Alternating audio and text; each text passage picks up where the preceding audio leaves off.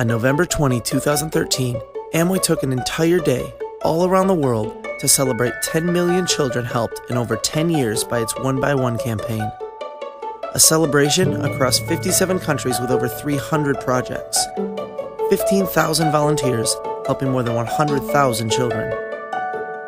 A 24-hour global celebration focused on making a difference. You know, today is utterly amazing. This place is just abuzz with energy.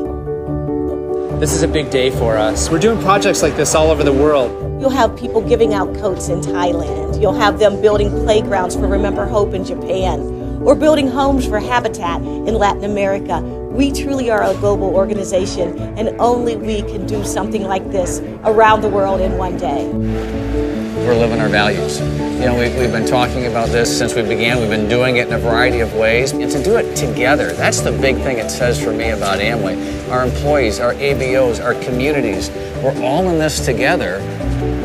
This is very important that Amway is doing this, because now we only focus on the business growth, but we also want to help. We also want to help those kids. We want to reach out and just do the best we can by helping the community. Sure, we do business, you bet. That's great. We got to do that. We got to do that right. But we're more than that.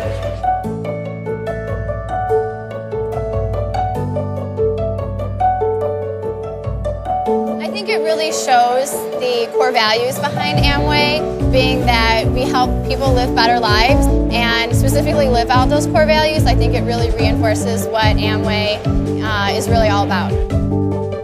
When you look at the people involved in our business around the world, you see great people who work with each other, who give to each other, but really keep reaching out to their communities as well. And it happens everywhere, in every market. And it gives you a sense of purpose, that we're here for a reason.